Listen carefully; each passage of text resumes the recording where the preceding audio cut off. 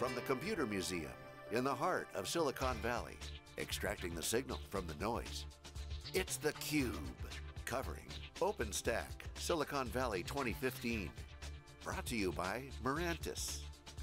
Now your hosts, John Furrier and Jeff Frick.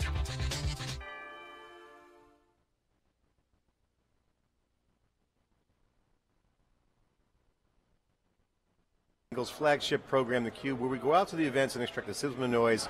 I'm John Furrier, the founder of Silicon Valley. I'm joined with Jeff Frick, general manager of our CUBE, and co-host here for the second day of 2 days of live coverage. Again, wall-to-wall coverage in Silicon Valley. And this is the OpenStack community in the Valley. A lot of companies are here, more companies and end users. And it really is a combination of people looking to see what other people are doing and looking for the leaders to kind of demonstrate the successes that they're having. And yesterday we talked with a lot of folks, Lou Tucker, we talked to IBM, we talked to HP, we talked to some of the thought leaders in the cloud space, really about the race to compete with Amazon Web Services in the enterprise. So Jeff, I want to get your take on today. We have a great lineup.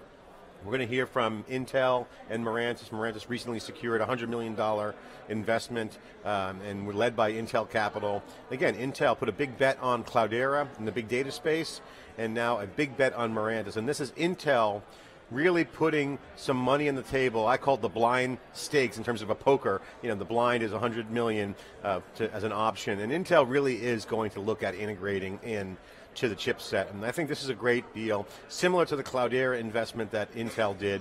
Phenomenal approach by Intel. People might be skeptical of, hey, they're overpaying. I don't think so. I think OpenStack is a contender. Right now it's at a critical junction in its life. It's at an inflection point. And Jeff, OpenStack really is about that moment in time right now where it is going to either tip the scales for adoption and or fall back behind the rest of the pack. So I think we're at that critical juncture. We're going to be at VMworld next week. We're going to hear from the rest of the industry, but the industry is clearly on a cadence marching towards a competitive position against Amazon Web Services. And the dark horse in all of this is Microsoft Azure. And, you know, again, this is the big game. This is what it's all about. The stakes are high. It's all in on cloud. It's exciting. Yeah, a lot of references, John, to the Gartner report talking really about the 5 options for cloud being AWS, Google, Azure, VMware, and OpenStack. And again, we asked the question earlier yesterday, what's the 6th option? If it's not OpenStack, who's behind them? Who's nipping at their heels? And it does seem to be at a critical point because the other piece of the puzzle that we've discussed is all the big players, you know, have a horse in the race. EMC, Intel's making major investments to the left and to the right. Cisco's made investments in the space. So everyone's got a horse in the race. So it seems like the established infrastructure players are at least making sure they don't miss out on this opportunity. And so what's going to knock OpenStack out? It gives you the benefit of the enterprise piece if you want those big providers, and you also get the benefit of openness and some open source so that you don't feel locked in. So they feel like they're in a pretty good position, but clearly they haven't reached escape velocity, I think, as Dave Vellante likes to say. It still seems like we haven't quite gotten that momentum. Well, there's some critical infrastructure that's in place. One of the things that we're seeing in the business right now is that we know the cloud is clearly the deal, and the cloud is powering analytics, it's powering the mobile, it's powering the app workloads which developers are focusing on. But the big opportunity where the game is really at the highest stakes is where the market is converging with software. Software powering mobile, powering Internet of Things, powering a real-time analytics system. This is the future architecture of the software business, the computer industry, and cloud is the key engine of innovation. This is why we're seeing a disruption in markets like data warehouse, business intelligence, really overpriced, bigger, fatter systems that were designed in the 80s, 90s, and early 2000s, now being disrupted by lightweight, simply interoperable systems, and that's where we see things like Kubernetes and the massive adoption of containers by Docker. This is the new normal. That the lightweight, standing stuff up on the cloud is certainly going to be the preferred architecture. And Jeff, that to me is ultimately the stakes. Talk about self-driving cars. We've got a Google car in the lobby here of the Computer History Museum in Silicon Valley.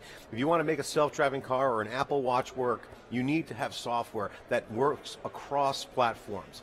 Software has to have the ability to power those apps, or they say workloads, across multiple environments. Not just multiple clouds, multiple use cases, mobile, wearables, Internet of Things, enterprise applications. This is now the cohesive element, the new fabric of software development, a complete changeover to the old model. And that's super exciting.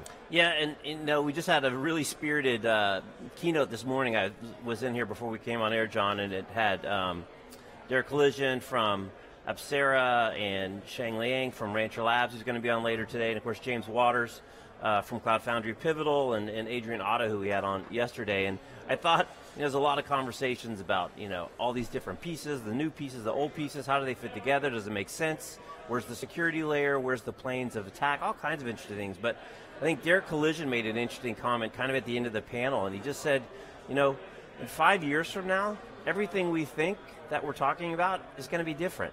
The speed of change is so rapid, and even if we look back to 2010 as to where the state of the cloud was compared to where it is, and things are accelerating only quicker. And I always go back to Amar's Law. We talk often about Amar's Law. I still don't think Amar's Law gets enough credit, which is, we completely overestimate the impact in the short term and underestimate the impact in the long term. So we talk often about which inning are we in, but what it feels like, John, is we're constantly starting new games before we even get through the first 3 or 4 innings of the game that we're in. So I think still big changes on the way. Clearly everybody's got a big stake in OpenStack. Everybody's making big bets. And we got another great lineup today in day 2.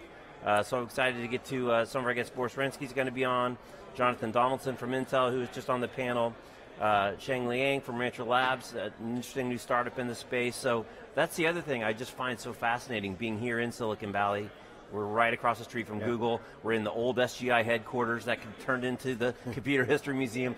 This just like constant refresh of innovation is really an amazing thing to and we're going to see the question that I've been asking yesterday, is there a hybrid cloud? Does that truly exist? Where does that fit in? Obviously private cloud is certainly something that's solid. Public cloud is out there with Amazon leading the pack. And as it comes together, those two markets come together. Is this a market? Is hybrid cloud just cloud? Is it a new category? Is it just a connector? Is it just a fabric? All these things, we're going to ask those questions, and we're going to get the response from everyone that comes on theCUBE. What does that mean? And of course, a lot of great guests, and some surprises coming on today. Lithium, a company that I've been watching in the social space, kind of a dark horse, kind of an old school forums, but have acquired Cloud, which is being retooled, Jeff, and that's going to be interesting to hear how they're using the social data, because as you know, we love CrowdChat, we love the social data, we love the influencer model, we know that there's people out in social, and they're really going to, a big changeover, and that's a big data cloud opportunity. So stay tuned here, live in Silicon Valley. It's theCUBE, day 2 of OpenStack Silicon Valley, hashtag